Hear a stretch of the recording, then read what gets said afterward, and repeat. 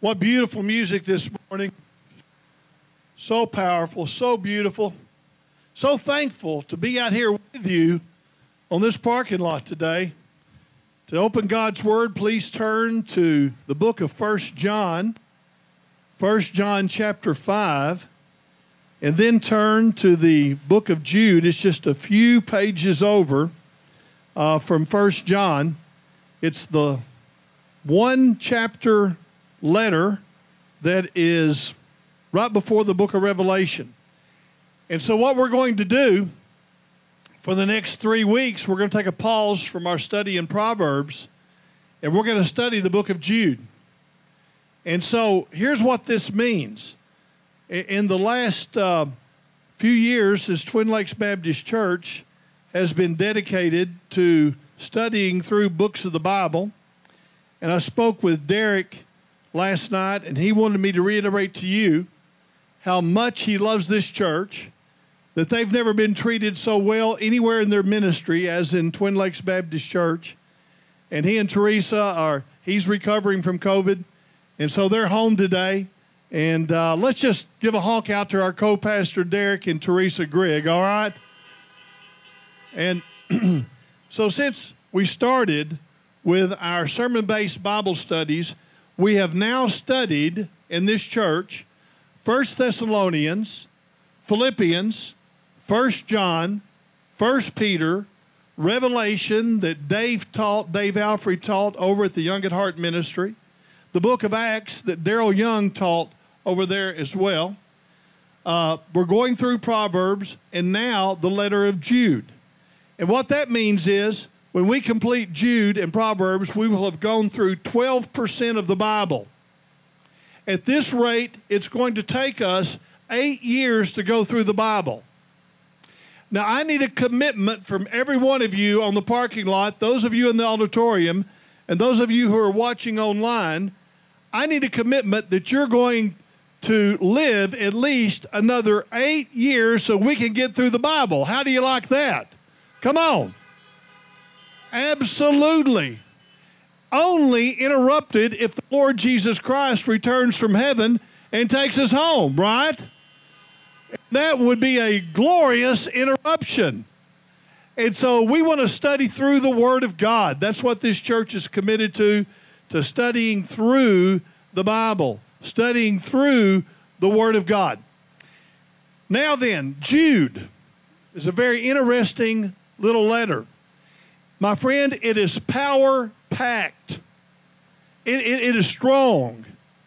And Jude has a very interesting perspective on the times he's living in, on the spread of Christianity, and on the power of Christianity. And why is that? Jesus Christ had 4 earthly brothers and a few sisters. You see, after Jesus was born of the Virgin Mary, Joseph and Mary did what all families did in those days. They tried to have as many children as they possibly could. And there was a very pragmatic reason for that, as well as a familial reason. The familial reason is that everybody loves family. Everybody that loves God loves children and wants to see more of them. But the practical reason was there was no retirement, there was no Social Security, there was no pension. You worked till you died, and if you became disabled and unable to work, you had to depend upon your children. And therefore, the more you had, the more likely you were to be well taken care of. So Joseph and Mary, after the virgin birth of Jesus Christ, had a number of children. There were 4 brothers. And those brothers were James, who became the first pastor of the first church in Jerusalem. And then after James, there was Jude, or Judah as he's called in Hebrew. And Jude, or Judah, was also well recognized because those two wrote letters that appear in the New Testament. And then there was a brother named Simon and a brother named Joseph. And they're mentioned in other places in the scriptures. And so Jude has this unusual perspective on the gospel because Jude grew up in the household with Jesus. Now, something very interesting to know about his brothers and sisters. They didn't like him. Did you ever have a perfect sibling and your parents ever said to you, why can't you be like Joe, Jim, Bob, Sally, or Lucy? And that is the most irritating thing you can say to a child. We should never say that to our children. But I tell you what, if you grew up in Jesus' household, then I'm telling you, you grew up in a household where the family was focused on a perfect person. And that perfect person was none other than Jesus Christ. And why do I say they didn't like him? Because when Jesus said, I'm going to go up to the feast in Jerusalem before his crucifixion, they said, why don't you go ahead and go? Even though they knew he had violent enemies there waiting on him. And so they said, just go ahead and go. You're creating so much trouble here in the community anyway. Why don't you just go ahead and go? And then something happened. He went, and the Lamb of God entered into the city of Jerusalem, and he was crucified outside the city of Jerusalem, and he was placed in a borrowed tomb. And everybody heard about it. Everybody that knew Jesus was sorrowful and mournful and sad. But then something amazing happened on that Sunday morning 2,000 years ago that we call Easter Sunday morning. On that morning, Jesus Christ rose again from the dead. And it changed the world. It changed your life. That event changed my life. That event changed the life of James and Jude and Joseph and Simon and those sisters and Mary. Because then they realized he was who he claimed to be. He was not deluded. He was not a lunatic. He was not a deceiver. He was truly the virgin-born Son of God, and the resurrection sealed that for all of eternity. Amen? Amen. And so now Jude is writing a letter. And he says, look, I wanted to write to you and talk to you about the Messiah. But we have an urgent problem. And I need to get this letter out to you quickly. And that urgent problem is that we have false teachers that are perverting the gospel of my brother who I saw who was crucified, buried, and rose again. They are perverting his message. And this one little letter of Jude talks about false teachers and the things that they were trying to do to confuse people for their own self-gratification and for their own financial reward. And so Jude wrote to correct that.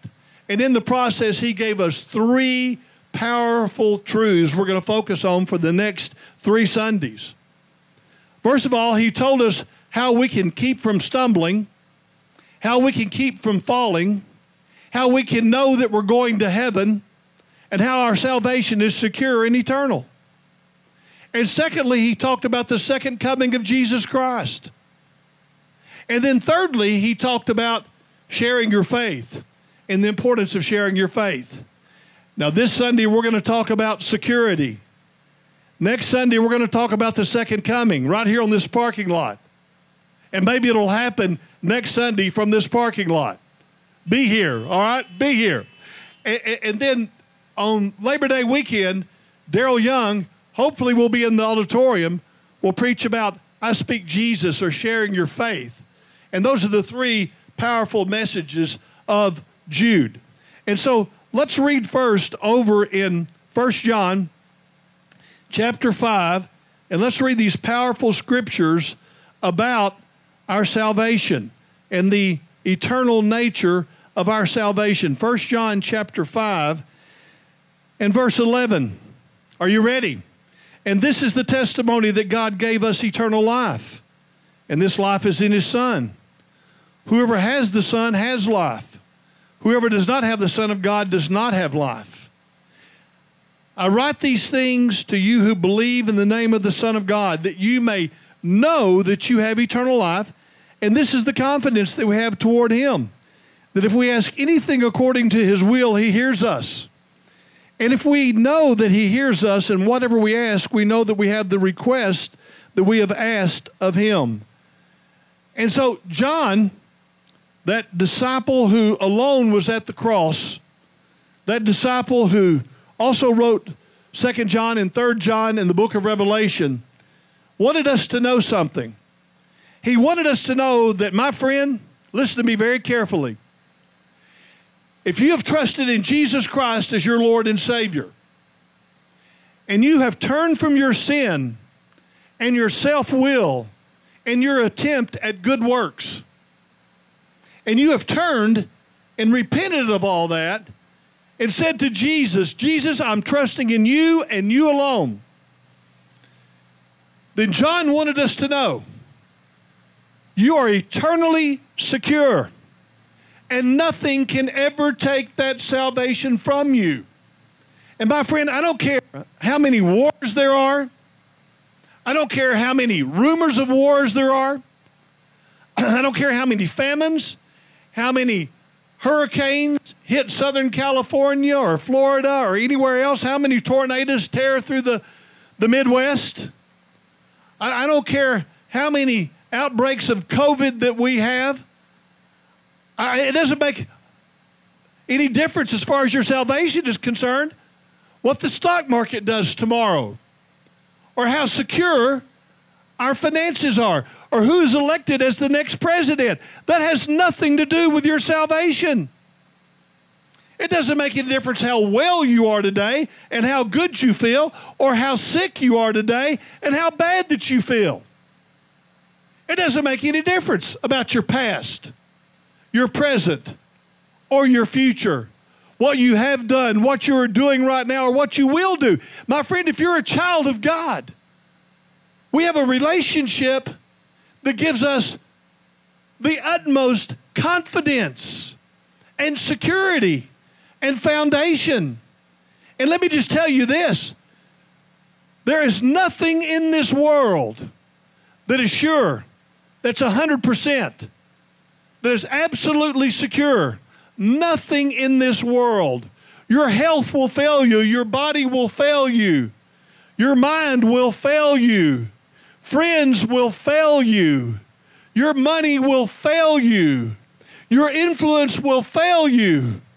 Your popularity will fail you. But I want you to know this, Jesus will never fail you. Amen? Never. Never. And that's what Jude wants us to know, and that's what John wants us to know. So look at Jude verse 1. It's only one chapter. Jude verse 1. Jude, a servant of Jesus Christ and a brother of James, to those who are called, beloved in God the Father and kept for Jesus Christ, may mercy and peace and love be multiplied to you. Beloved, although I was very eager to write to you about our common salvation, I found it necessary to write appealing to you to contend for the faith that was once delivered to all the saints. For certain people have crept in unnoticed, who long ago were designated for this condemnation. Ungodly people who pervert the grace of our God into sensuality and deny our only Master and Lord, Jesus Christ. Now let's look at what Jude has written here. First of all, he says, I'm Jude, and notice he does not say, and I want you to listen to me because I want to tell you something. I come from a very unique family. My pedigree is unusual. I have a family like no other family, and I want you to listen to me because of that.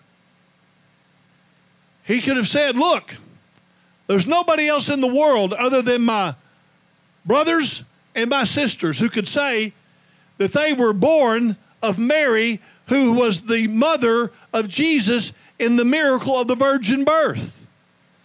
And so he could have said, you listen to me because of my position in this world. I'm a powerful man. Jesus Christ was my earthly brother.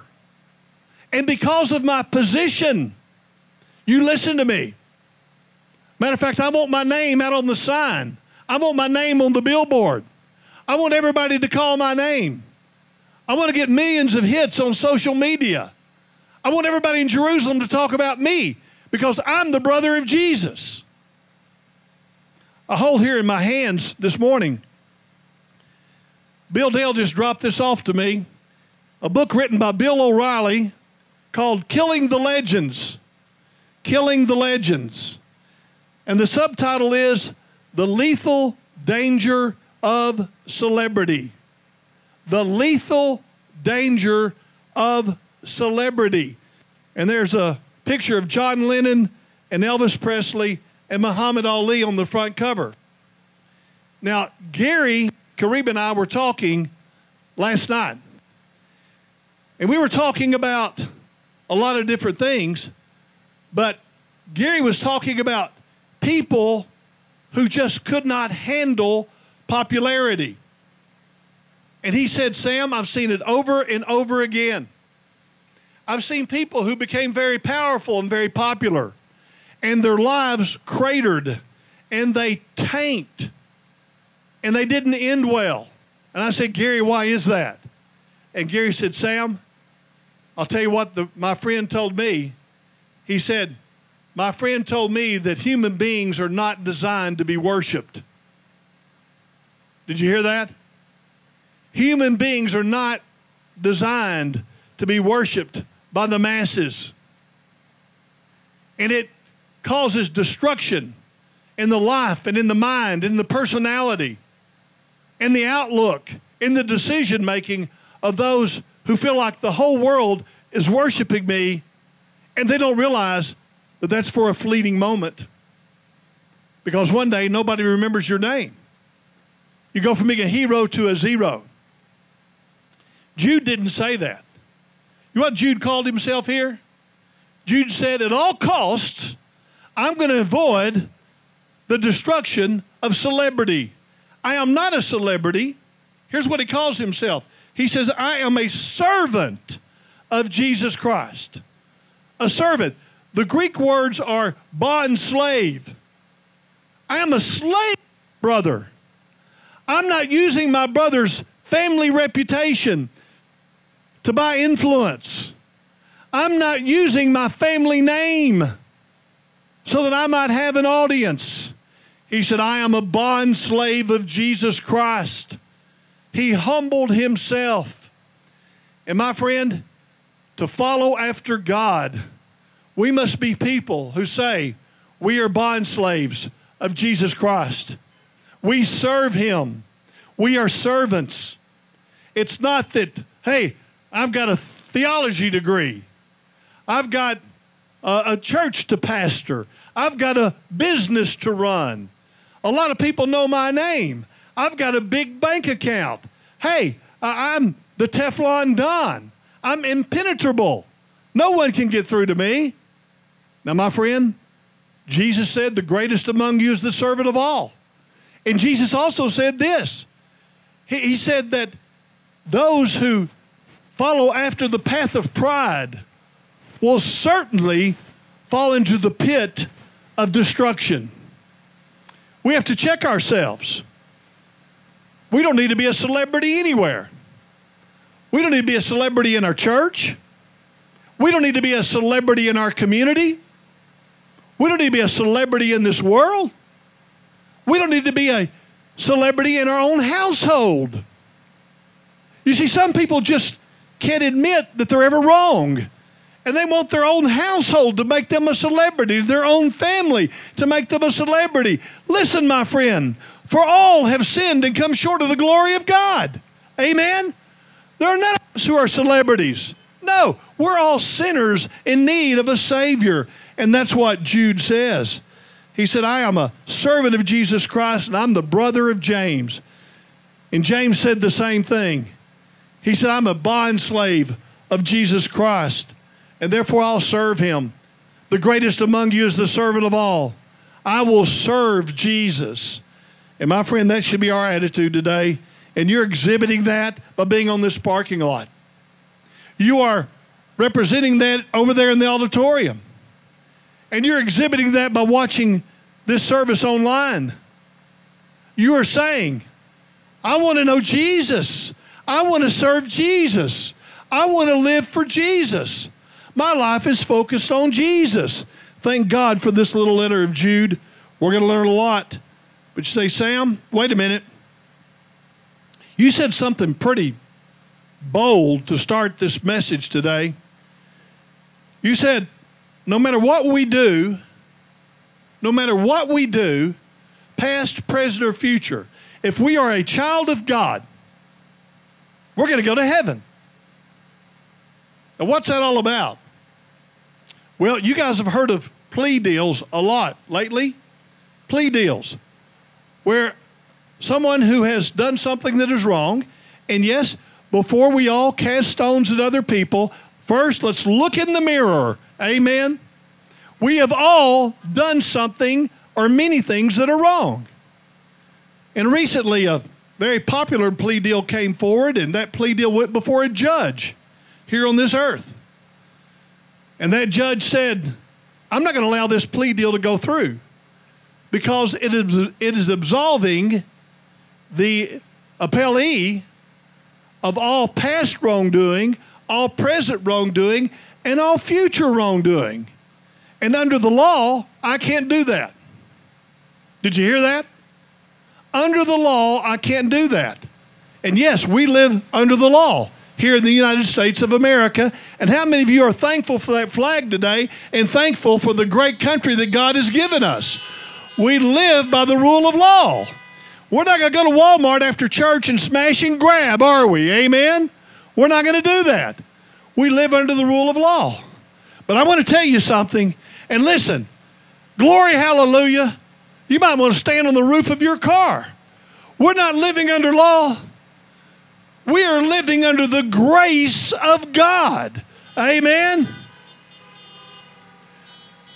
They say, wait a minute, Sam. If you're saying that I'm saved today and I can go out and do anything I want to do and I will stay saved, then, man, I'll just go out and live it up and I'll just do whatever I want to do and I'll still go to heaven. Let me tell you how well that works.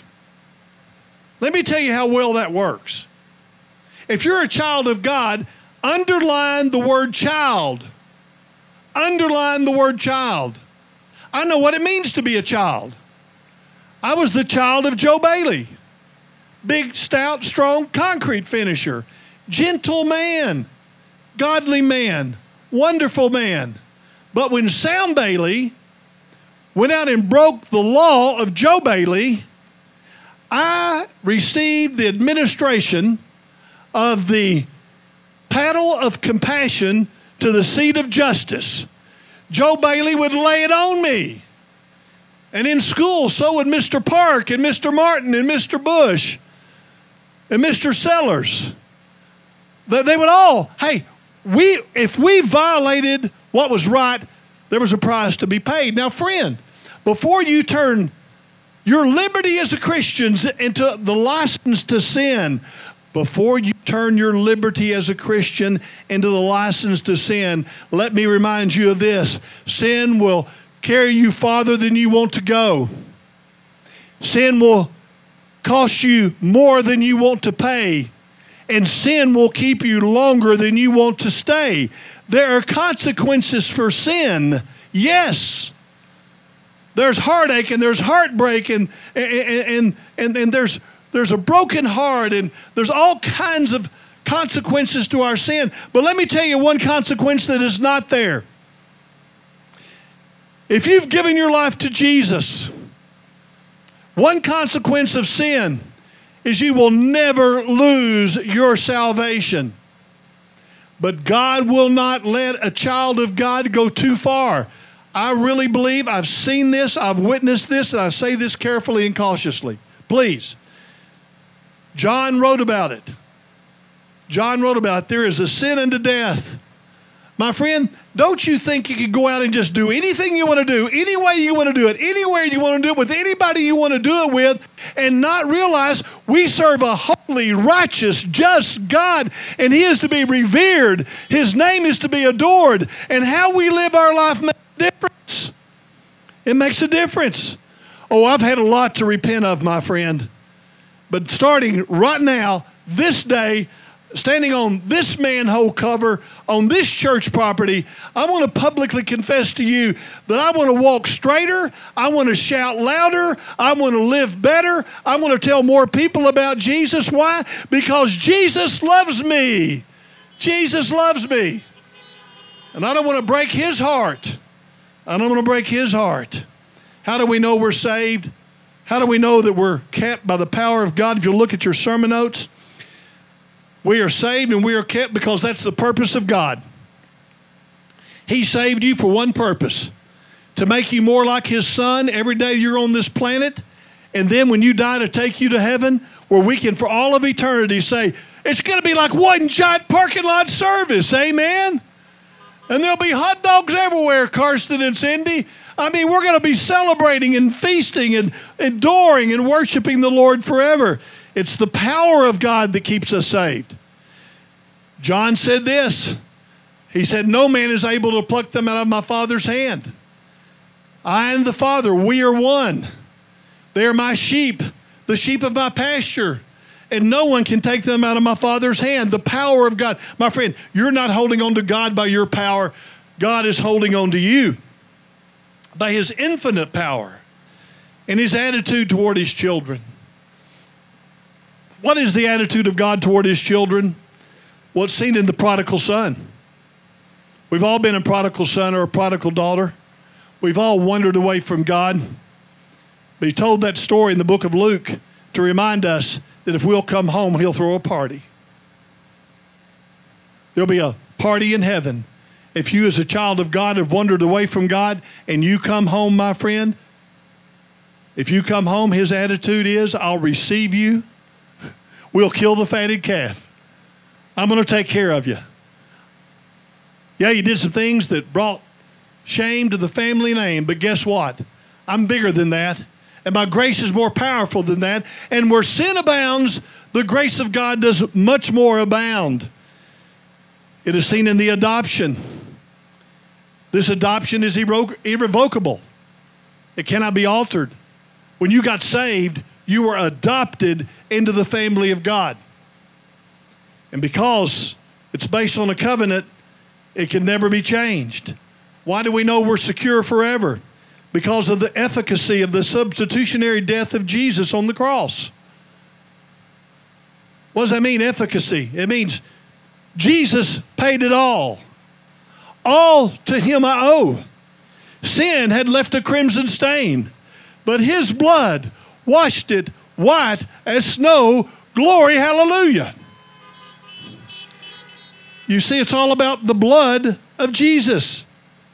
Our salvation is based on that blood, which the book of Acts tells us that when shed from the cross of Calvary, it is the blood of God. It blows me away. It melts me more out here than that sun above does.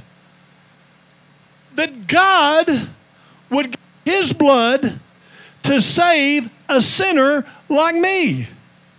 Oh, my friend, always value the blood of Jesus Christ beyond anything else, because it's by the blood we're going to go to heaven. It's by the blood that we are saved. The work of Jesus, it's efficacious. It meets the need. It satisfies the wrath of God through the substitutionary death of Jesus. Now, Hebrews chapter 6 is very interesting. In Hebrews chapter 6, it says this. I'll quote it so you have to turn there. For it is impossible. Now notice the word impossible. For it is impossible for those who have been enlightened, who have tasted of the Holy Spirit of God, who have experienced the power of the Word of God. That's a Christian. The Holy Spirit's in you. You have tasted of the goodness of God. You've been saved. It is impossible, the author of Hebrews said, if they shall fall away, to renew them again into repentance, seeing that they have crucified to themselves the Son of God afresh, and they've put him to an open shame. Now, what does that mean? That means this. If you could be saved today and lost tomorrow, then Jesus would have to die tomorrow again on the cross to save you again. And when the author of Hebrews says we put Jesus to an open shame, when we believe that, then we're saying, Jesus, your death on the cross 2,000 years ago, your blood and your resurrection was not enough for me. It was not enough for me because I've sinned again. Now go do it again. Go do it again. Go do it again. My friend, once for all, Christ Jesus died for sinners. Once for all. And that's why we know we are saved eternally. I was talking to my cousin, David Bailey, last night in Atlanta, Georgia. And David was telling me he grew up in a church where you could be saved today and lost tomorrow. He said, finally, I just gave up on it. I finally just gave up on it. And he was at the University of Central Arkansas with a guy named Bill Hughes, who's preaching down at New Hope Baptist Church in Yellville today. He was in the University of Central Arkansas. It was called State Teachers College back then, Conway, Arkansas. And he went into a fraternity.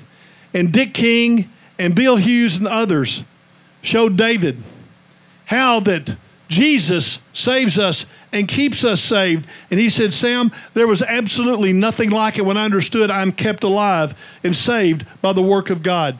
We are saved eternally because of the sealing work of the Holy Spirit. You are sealed by the Holy Spirit with that seal of God which cannot be broken, and the Holy Spirit will remain with you until you die. You are saved because of the nature of the new covenant made in His blood. Emphasize that again, in His blood. A covenant in its most general sense is a solemn promise to engage in or refrain from a specific action. More specifically, a covenant, in contrast to a contract, is a one-way agreement whereby the covenanter is the only party bound by the promise. My friend, other people can divorce you. Other people can break up the business relationship. Other people can legally walk away from you. Other people can contractually sue you or do whatever they want to do if they've got a good enough lawyer and they can pay enough money. Okay? Because a contract is a two-way street. And they can accuse you that you haven't fulfilled your end of the promise. You're not the woman I married. You're not the man I married. You haven't held up to your end of the deal. You're not the business partner I thought you were. You've lied, you've cheated, you've stolen. They can accuse you of all sorts of things. And they can say all kinds of bad things about you. And they can break the contracts that exist on this earth. But let me tell you something. Your salvation is not a contract. Your salvation is a covenant. The book of Hebrews tells us this plainly. And that covenant is a one-way agreement. And it's based upon the credibility and the love and the glory and the grace, the strength, the power, and the knowledge of the Almighty God. And He has said, I've loved you with an everlasting love, eternal life.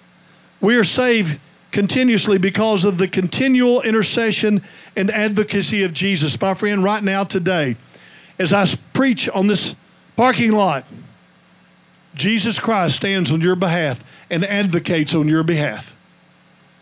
He's standing before the Father, and He's applying the blood to your account, which means right now you're cleaner than a newborn baby. Go to Him and thank Him for that today. Go to Him and confess your sins. Agree with Him and say, Jesus, thank you that even though I've been unfaithful, you're faithful, and thank you that you keep me, and I can count on that. We're eternally saved because of the eternal nature of salvation. He who has the Son has life. Period. Period. The eternal nature of salvation, and we're saved because of the believer's heavenly perfection. What does that mean? God doesn't see you as a sinner today. He sees you as a saint. If you like being called a saint, honk your horn. Amen. When God looks at you, He doesn't see all the problems and the mess and the difficulty and the blow-ups and the foul-ups and the stumbling around. Oh, no. He sees you as His child, and He loves you. And I'll tell you something. I think you're a committed child of God because you waited on this parking lot for this amount of time for this message. Give God the praise, amen? Give God the glory. Praise the Lord. Now, would you bow your heads with me in prayer? Every head is bowed and every eye is closed. Those of you who are watching online, please join us in this prayer. Let's just say thank you, Jesus. Thank you, Jesus, for your great love for me. Thank you that I'm secure. Thank you that I'm saved. Thank you that I'm going to heaven. And my friend, if you're not sure you're saved and secure and going to heaven, then pray this prayer. Lord Jesus, I give you my heart. I want what Sam preached about today. I want to know I'm going. Please forgive me of my sins. Come into my heart. Thank you for your blood. I receive you as my Lord and Savior. God bless you. Wow, what a great day. Now, like I said, as our praise team is coming out to sing, and they're going to sing you off the parking lot today, as I said, don't forget next Sunday it's going to be a whole lot cooler. It's going to be at least 20 degrees cooler than it is right now. When we start, it'll probably be 25 degrees cooler. And so we'll have another great service in the parking lot. Now, one more thing to know.